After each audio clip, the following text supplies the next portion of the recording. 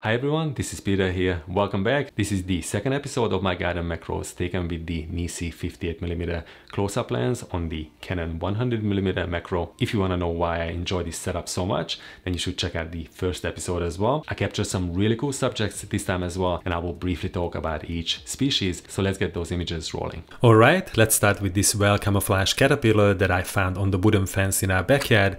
This first image contains 3 individual images for increased depth of field, and the second one, which was taken at the maximum magnification ratio, was stitched together from 6 shots. This species is the caterpillar of a tiger moth and was first described in the early 19th century.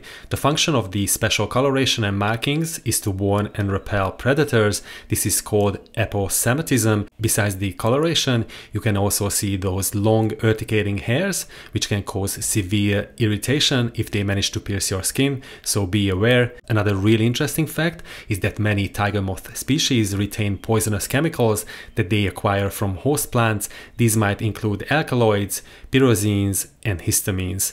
Larvae usually acquire these chemicals and may retain them in the adult stage, but adults can acquire them too by regurgitating decomposing plants containing the compounds and sucking up the fluid. Our second subject is a very small garden jumping spider that I found in our backyard. These spiders, as I mentioned in our first episode, can be quite inquisitive, and some of them like to just stare straight into the camera and quite often end up jumping onto the lens, and it can take some time to coax them off.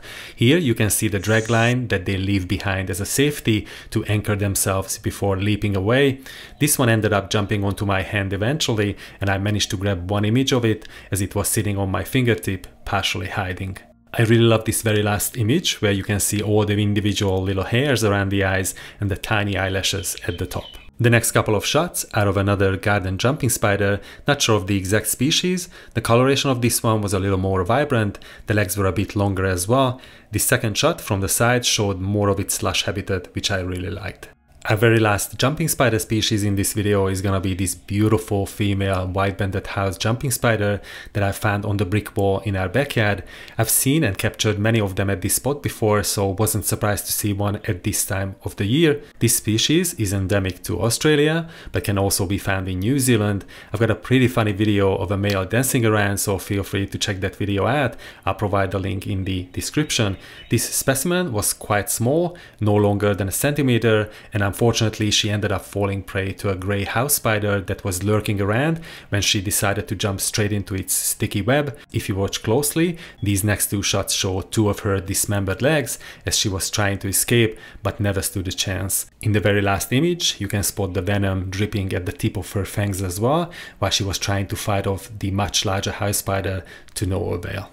This next species is a blue blowfly or blue butterfly, which I found on the Swiss cheese plant as well. This species is approximately 1 centimeter in length and has bright orange cheeks. These flies are important in the field of forensic entomology, and they use them to estimate the time of a person's death when a corpse is found and then examined. The blue butterflies are also adapted to cooler temperatures, and their flight activity threshold is around 13 to 16 degrees Celsius, much lower than of other blowflies. When you try to capture your subjects, then usually try to avoid shooting in direct sunlight, especially when the subject has a reflective iridescent body, as the specular highlights can look quite unpleasing, just like in this image. I was really happy how sharp these pictures turned out. The level of detail was exceptional at 2x magnification. Our second last subject is a tiny predatory mite called whirligig mite. I found it running around on our fence, and they can be quite hard to capture as they rarely stand still. I have some really detailed 4K footage of one preening itself. Feel free to check that out as well. It looked quite fascinating. These mites feed on small insects and other mites and are used as a biological pest control agent in agriculture. If you look closely, you can see tiny hairs covering its legs and almost the entire body, which looked really cool. Our last couple of macros show a wood net, and I was really stoked as I had never captured this species before.